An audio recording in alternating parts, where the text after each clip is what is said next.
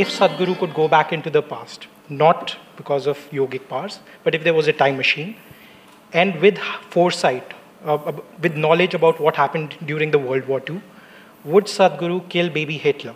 Is the first question that cropped up.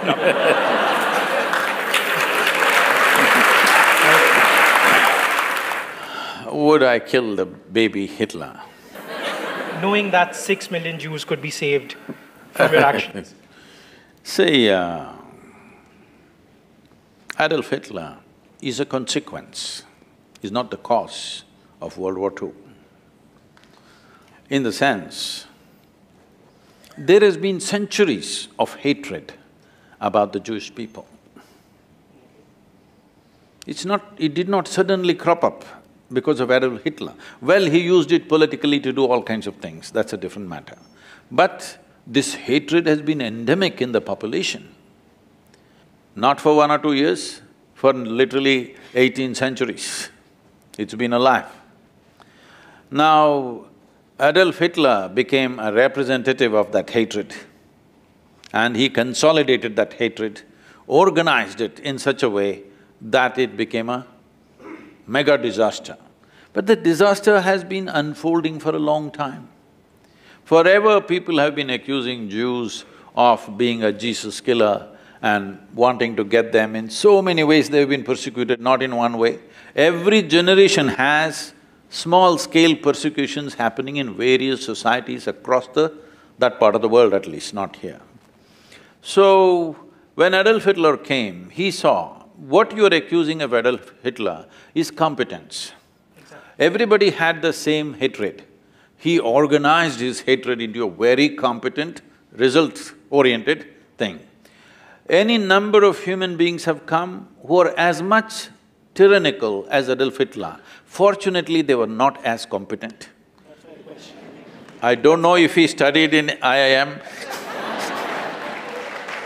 because his organizing skills are extraordinary. You have to look at that. If he had organized this, not against a particular community, but for the well-being of the world, what a fantastic organizer he is. So his competence is what we're talking about. Hatred was there in the society. He organized it and made it into an end result of a disastrous kind. See, in every generation there are tyrants. Fortunately, they're impotent. Fortunately, they're everywhere. Don't think they're not there. Every day I'm meeting thousands of people. You should see what kind of mindsets people have. How much endemic hatred they have for somebody that they do not even know, including me. People who have never met me, people who have not had a word with me, they have so much hatred. I say, what's the problem? You've not even seen me yet. But no. So this endemic hatred is bred in the society in the form of religion, in our society in the form of caste, creed, ideologies. See, everybody is focused on Adolf Hitler. I'm not trying to belittle what he did. He is one man, so many people cause pain to each other, but he is one man who organized human pain like nobody else. He made a machine out of it. In a real organized way, like an industry. He did not do killing just for killing's sake, he made a killing industry, proper industry. Actually, they set up factories of death. So never before nobody organized it, but don't ever think nobody had those intentions, nobody had those same emotions, they had. But this man organized. So would you kill the baby Hitler? No, it wouldn't help, because another guy maybe with competence would have come up. You never know.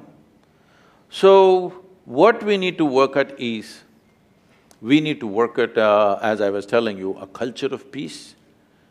This is important. We never worked at culture of peace. Only when it explodes in our face, we want it solved. Otherwise, we're just going about our business. The way we are driving on the street is violent, all right? It's not fast, it's just violent. I wish they were driving fast. If they were skilled, they would be driving fast. They're unskilled and they're violent drivers. Violence means you don't mind if somebody gets hurt, isn't it? Hello? Violence need not necessarily mean I'm going to throw a projectile at you. I don't care if you get hurt. This is violence, isn't it? So this is all over the place. We need to see culture is not something that you can build overnight. Slogans you can build overnight. You can do anti-demonstrations overnight. You cannot build a culture overnight. It takes a lifetime of dedication to bring that about. Nobody has shown that dedication. Everybody wants immediate solution. When something explodes, everybody will scream. Once it's over, they go about their business. So, it is very important. I want you to understand, Adolf Hitlers can be born just about anywhere, because the culture of disliking and hating other people who are not like you is so rooted in the society, it's just a question of, he must do an MBA here.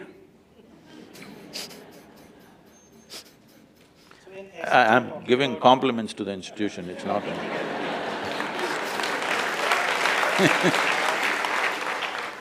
Completely get it, but the main issue over here is that you tackle the root causes rather than manifestations of the… Yes.